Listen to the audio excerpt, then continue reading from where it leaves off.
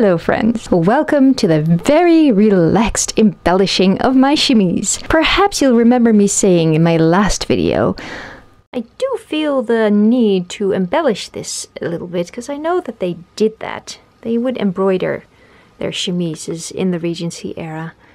Yeah, it's just that I couldn't really find any extant examples online of embroidered chemises. I may have been basing that entirely on this one dress that I saw online, which did in fact turn out to be a dress and not a chemise. There is this pair of stays.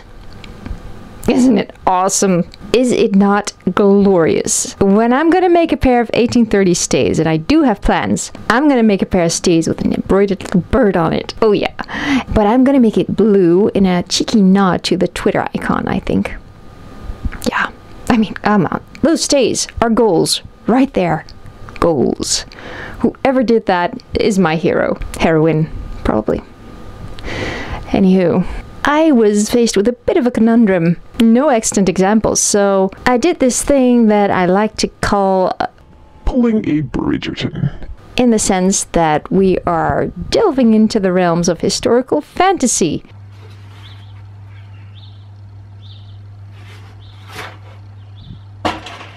And leaving the realms of historical accuracy far, far behind us. So I present to you, without much further ado, the very relaxed trial and errors of embellishing my Regency chemise. This is the Book of Design by Mrs. Watson, published in 1824. It's available for free online, and I've posted a link in the description box below.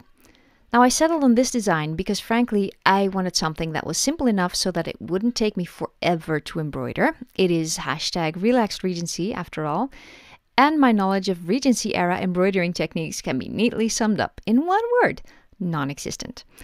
So this simple pattern seemed like a good idea. I liked that it looked like it was inspired by this Grecian border pattern, because in the Regency era, the Grecian fashion of antiquity was having a bit of a moment.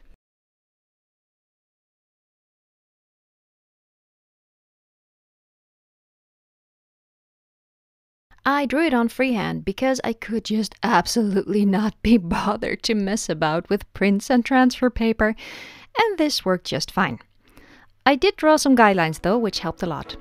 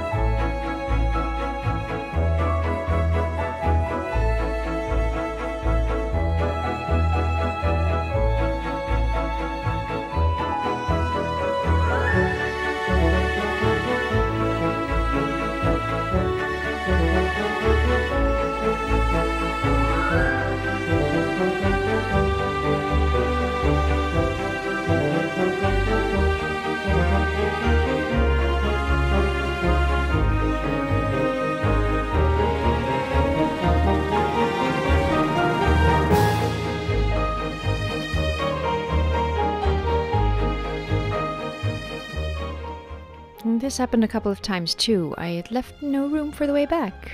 I embroidered myself into a corner.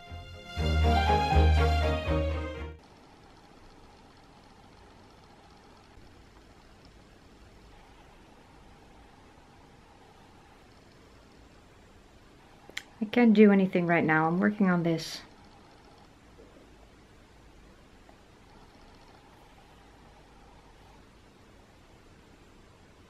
You're wearing wool socks. I don't care. I am working on this.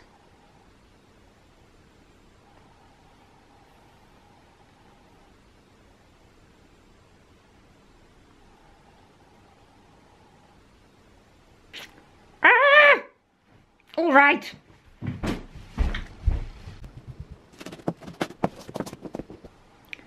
Are you happy now? Right, that's the embroidery finished, but I was not done embellishing yet. I had my heart set on knitting a pretty lace edging for the sleeves to complement the embroidery.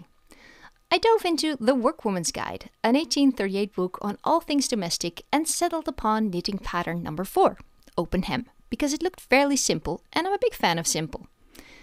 I'll start off straight away by saying that even though this cotton yarn is pretty tiny, it is still far too big. The instructions say to use sewing cotton, but I didn't have any of that lying around, so I used the tiniest knitting cotton my yarn stash had to offer. Whilst I was knitting this, I began to doubt. It didn't really look like anything I'd want to attach to the sleeves of my shift. Did I interpret the instructions wrong? Quite possibly. I asked around in historical knitting groups, and the answer that made the most sense to me was that this was, as the name suggested, a sort of lace hemming tape that you could make yourself. I decided not to use it for the shift. However, here's a fun fact for you. I do not like to waste things. So, after steam pressing it to within an inch of its life, I made a little choker out of it. Is it historically accurate? Was fun and quick to do. But anyway, enough distractions. Let's get cracking on those sleeves. Ah yes, the sleeves. I thought long and hard and settled on what might just be the easiest embellishment technique known to man. With the same sturdy linen thread I had used to fell the seams on the chemise, I basted around the edge of the sleeves with long stitches. Then, using a tiny crochet hook and thin white cotton yarn, I chain stitched through the stitches. Now, I would love to explain this a little better, but I am an absolute disaster when it comes to crochet terms because I cannot wrap my head around all the differences between English and American crochet terminology. Seriously, why? Anywho, as I am a visual person, I thought I'd make a crappy little animation to illustrate what I mean. Hopefully this, in combination with the footage of me making the embellishment, will be sufficient in explaining how I did this.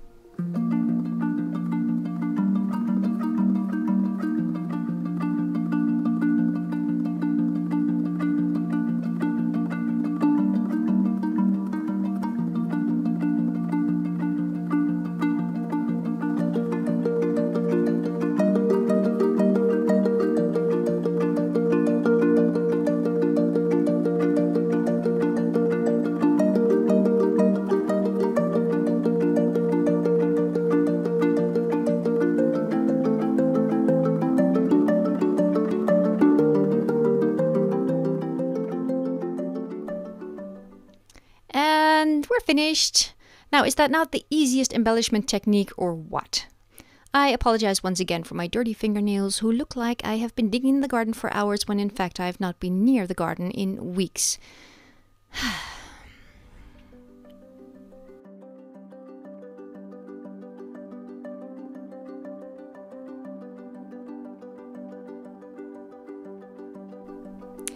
And with that, it's done.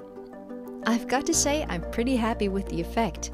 While I can't say that it is even remotely historically adequate as far as I know, it does give the shift a sort of personality, a sort of realness, if you will, that I find my 18th century shift, having no embellishment at all, lacks. And of course, after all that relaxing embellishing, it is time to relax some more. Thank you for watching. If you like this video and would like to support my channel, please consider subscribing or making a donation to my Ko-Fi account, link below, to keep me in materials. Thanks, and till next time, bye!